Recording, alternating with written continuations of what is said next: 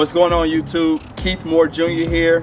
For today's video, I'm going to be showing you all a 5-minute shadow boxing warm-up.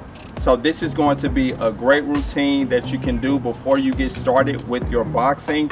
Even if you aren't boxing, you can still incorporate this routine into your warm-up.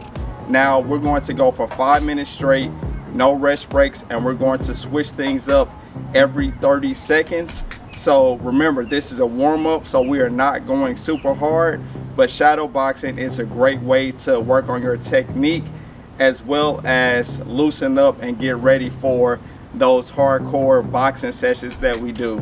Alright, so there will be a timer on the screen. The combinations will be on the screen as well.